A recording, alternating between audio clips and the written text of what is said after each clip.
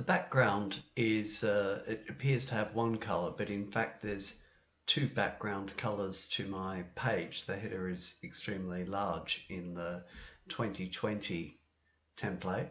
Let's look at how we can change the background color. I'm just going to go down and go to Customize. And when we choose colors, we can see that we've got this color and this color. And if I change this color, we can see that it's changed the color of the body there. Might be easier if I demonstrate with the going out section, the event section. So we can see now the posts are one color and the header is that color.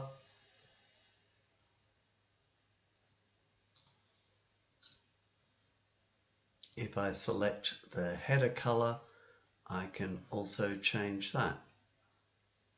So let's just see if we can, I'll just choose a nice light color for the header and something relatively innocent for the other color. Yuck, never mind. Anyway, I'm just demonstrating this. That's the two background colors. In the next video, I'll discuss the text color.